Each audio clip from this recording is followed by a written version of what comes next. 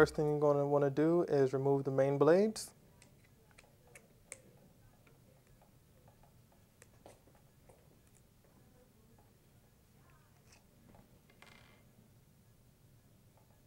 The next thing we are going to do after we have removed the main rotor blades is that we're going to check to see if the spindle is bent. To do this, all you need is one 1.5 millimeter Allen key, and all you need to do is stick it into the screw and simply rotate it clockwise.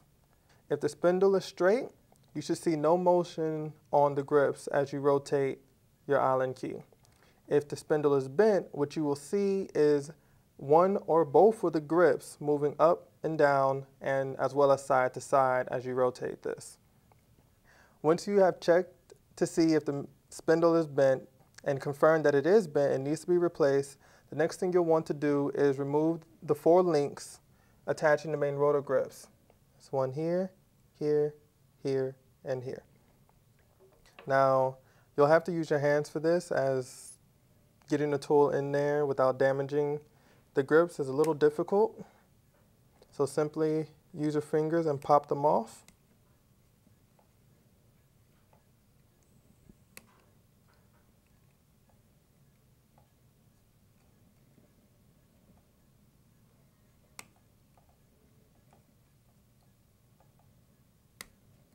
All right. Now, you're going to take 2 1.5 millimeter Allen keys, and you're going to insert one on each side of the spindle and unscrew the spindle. Typically, one screw will untighten and the other screw will stay attached to the spindle.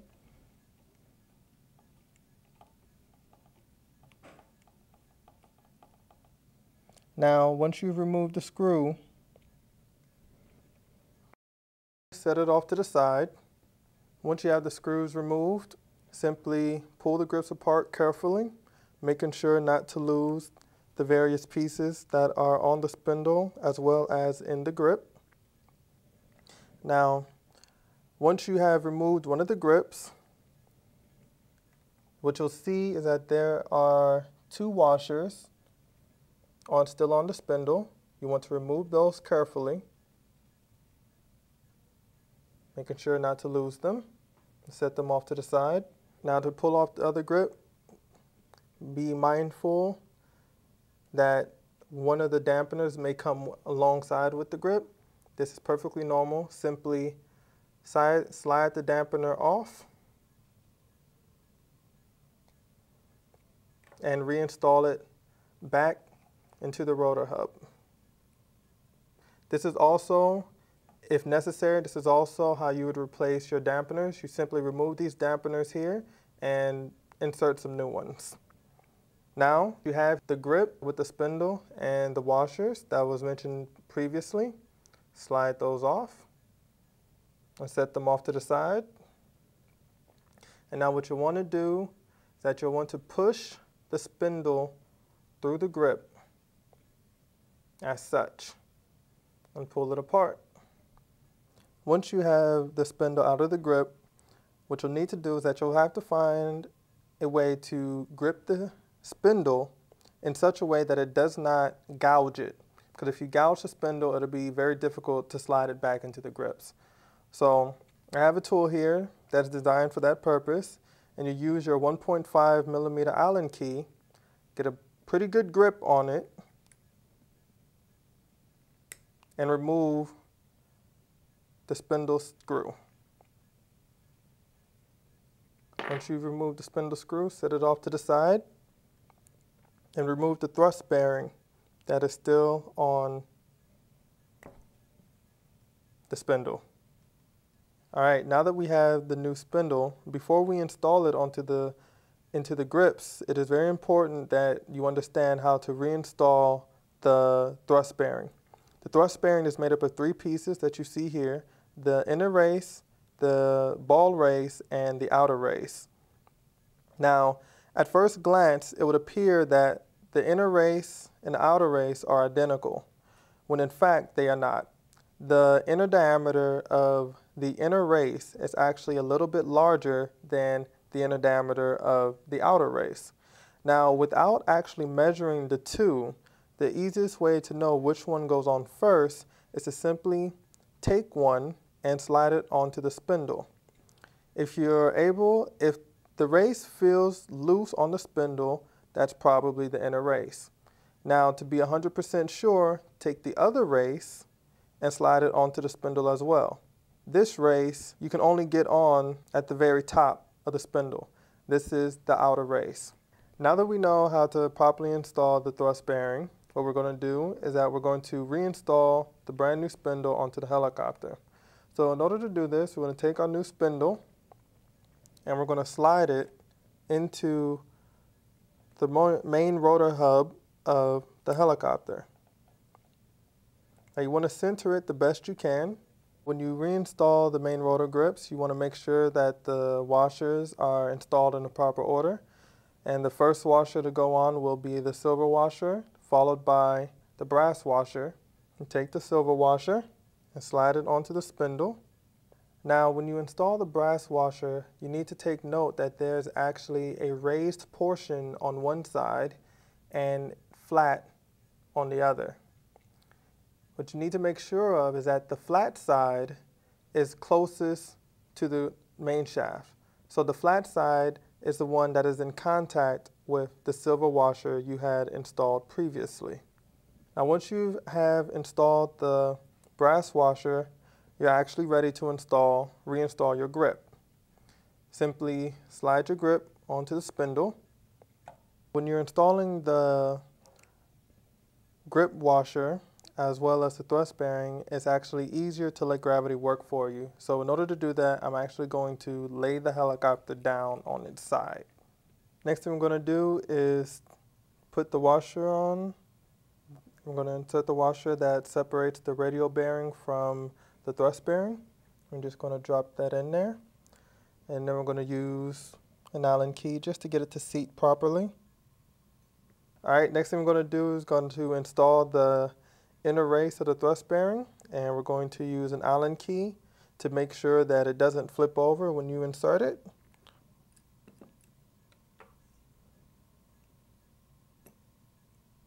Also use the Allen key to make sure that it's fully seated into the grip.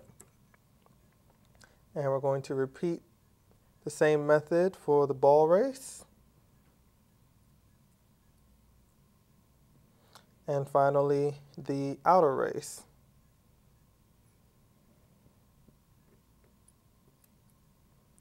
Now that we have the thrust bearing installed, we're going to take our spindle screw and insert it onto the 1.5 millimeter Allen key. And at this point in time, it's a good idea to add a little drop of thread lock to the tip of the screw. This is to ensure that the screw does not come loose in flight. Now that we've done that, we're going to go ahead and put the screw on. Now to put on the second grip, we're going to insert the silver washer first.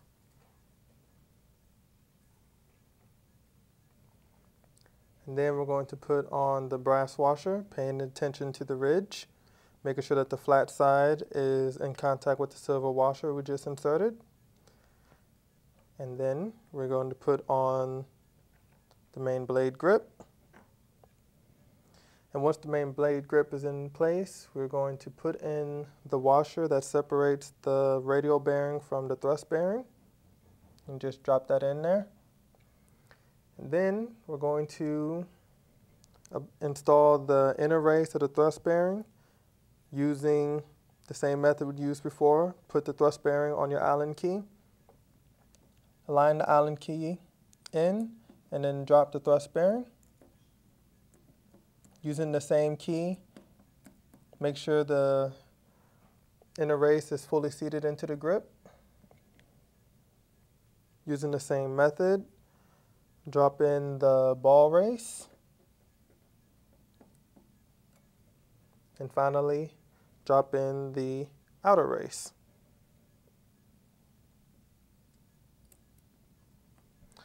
And once you've completed that, install insert the screw onto the Allen key. And again, at this point, you would apply a small drop of thread lock to the tip of the screw. And finally, you install the screw into the spindle. Once the screw is in place, set the helicopter upright again. Use 2 Allen keys. Insert one into each screw and tighten them down. Once they are tightened down, you need to reattach your links. And what you'll notice is that the mixing arm here has a long side and a short side. You want to make sure that the long link attaches to the long side of the mixing arm. So I'm going to do that now.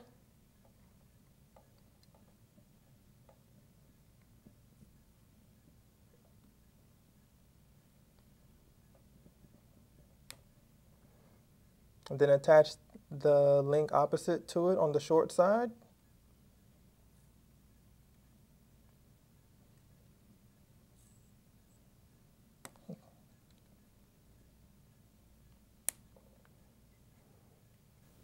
And repeat the process for the other grip. And then to complete the assembly, you reinstall your main rotor blades.